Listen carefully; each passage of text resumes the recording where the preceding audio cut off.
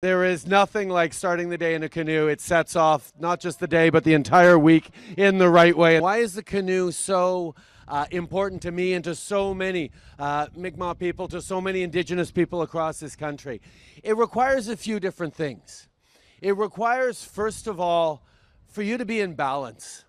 If you're not centered in where you are, in who you are, and in how you move, your first step into a canoe might be the first step towards a swim. You also need to be in balance with the world around you, with the waves, with the wind, with the universe and what the Creator is sending at us. If you're not alert to what's going on around you, again, you're going for a swim instead of a canoe. The rivers and waterways of this continent were the roads and highways that Indigenous people used for millennia to connect with each other, to learn from each other, to trade, to prosper, to grow.